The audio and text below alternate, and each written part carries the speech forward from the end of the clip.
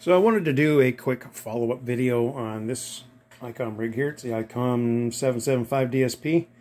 This will be kind of a supplement to the previous video that I did on this. Now, the issue I'm having with this radio is the antenna tuner. And what it turns out being is that this integrated circuit right here, this is just a controller chip. It's actually more of a driver chip that drives all the relays that add or subtract capacitance for the antenna tuner. And it's basically just an 8-channel switch. And it's available in, two different packages, dual line 18 or an SOP 18. Well, I wasn't able to find any of these in stock on Mouser or excuse me, or DigiKey. But I was able to find them on eBay, and so I bought 5 of them from the seller. Unfortunately, they're coming from China, so it's probably going to be a while before they get here.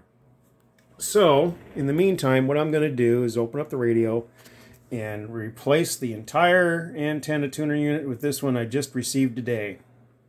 And hopefully this will solve that issue. And so in the interim, while I'm waiting for that component, I'll just yank that old one out and put it on the shelf to be fixed. So let's get this thing open and see what we can do with it.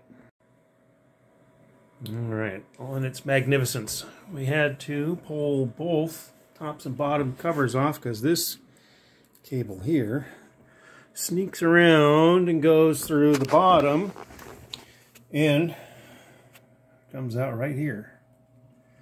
Plugs right into the IF board. Yeah, you can see all the empty slots. There's 3 empty slots in the 9 megahertz section and 2 empty slots in the 455 section, and it has the stock crystal. There's no high stability option. That's where that one goes, right there. It replaces the crystal. You put that in there, and you put your ESC control to the center and adjust that for 60 megahertz. Or you can hook the radio up and zero beat it to WWV. So, yeah, let me unplug that connector, and there are 4 screws holding this in. There's one down in here, and there's 3 on the back. So let me get that bad boy out of there. Well, as you can see, it's all ready to go in. Now, this is apparently the serial number of the transceiver that it came out of, and this one here is a fairly late production version. This one's 2689. That one's fairly late production, but yeah, that's what it looks like without the tuner. But yeah, it's nicely built. I mean, I like this modular construction. I mean, the PA unit goes bad, yank it out. Power supply goes bad, yank it out. There's only a few screws holding these things in, and there's just a few interconnecting cables and ribbons. Yeah, that's nice construction. That's really easy to work on. So we will put this sucker in there, and it's only held in by 3 screws. Actually 4 screws, excuse me. Yeah, here's the other one. There's the other one. It had a little piece of tape on it to hold it on to the end of the screwdriver because it goes all the way down in here, and it's hard to get to with a short screwdriver. So you have to use a long one like that one there. Well, let me pop this sucker in, and we'll power it up and see if it even works. Alrighty, all installed, ready to go there. Up top, we're good to go there, all fished in. I'll put some filament tape down on these so they're held in place. So I'll put the bottom cover on so I can set it down and power it up and transmit into a dummy load and see what happens. Alright, it's all hooked up to the dummy load. Let's turn it on.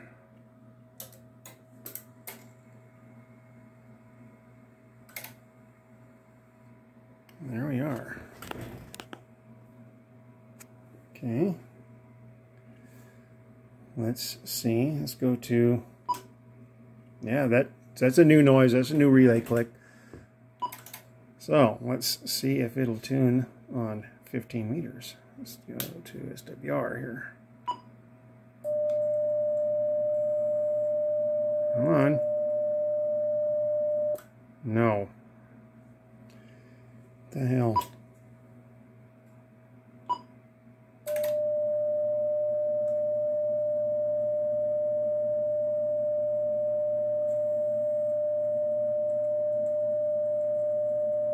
Interesting. It still doesn't tune. Why? Huh. Let's try 160.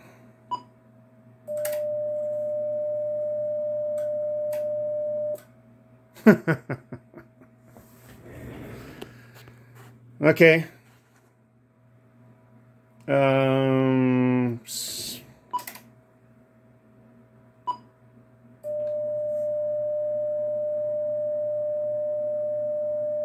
Yeah, it's not even finding anything there. Well, I guess I bought a piece of crap, maybe. Well, we'll have to let's hook the scope up and see if I can. Might have to go through the complete reset of the tuner and have it memorize all the voltages for a flat match. So, I guess let's try that next.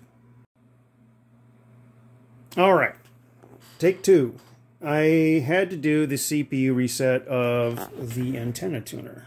Now, that is actually laid out in the service manual, and you have to do a few steps. You have to add a jumper, and there's a switch. Where is it? Right there. You got to turn it to, or switch it to the set position. Short. This little jumper to ground. And then when you turn the radio on, you hold down the enter key, the noise blanker key, and the tuner key. And the unit will power up, and it will put a reset indication up on the display. And then what you do is you leave your load attached, and it'll say ref set, I think is what it comes up to. And then it'll say push. And then what you do is you push the tuner button like you were going to tune the antenna, and it'll go to start at the basement. It'll start at 160 meters and go all the way to the top and memorize the new voltage. So that's what I had to do. And then I just went through every band on the load, and now it tunes everywhere. So awesome. So I guess that is actually a successful repair. Not quite the repair I originally wanted to do, which was replacing that little teeny chip there. This one here. But I got those coming, and I'll work on the other tuner when those show up. Let me get this all patched back up, put it back over there, and fill that empty hole over there by the other 775, and we'll get her on the air. All right. And there we go. We're on 10 meters. We're on 75 meters. So, yeah. Well, that makes me feel a lot better. I got that thing going. So now I just need to wait for the chips to show up. So hopefully they ought to show up in a couple of weeks. They're on the kind of the slow boat from China. But anyhow, yeah, I've been kind of working on my ham shack here. I picked up a Heil ICM microphone with the boom and the shock mount. And I'm going to replace this Heil here. This is one of their older ones. This is an old HM10 that I modified to work with the other Icom here.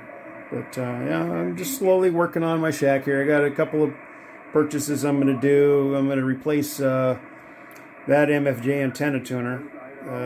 This Palstar is going to take its place, and I'm going to put a 4 ATK in its place. Something that'll handle a little more power on 160. That tuner does really good on all bands, but it comes up a little short on 160. So anyhow, guys, yeah, thanks for putting up with my crap. Anyway, yeah, I'm glad that I got this thing working.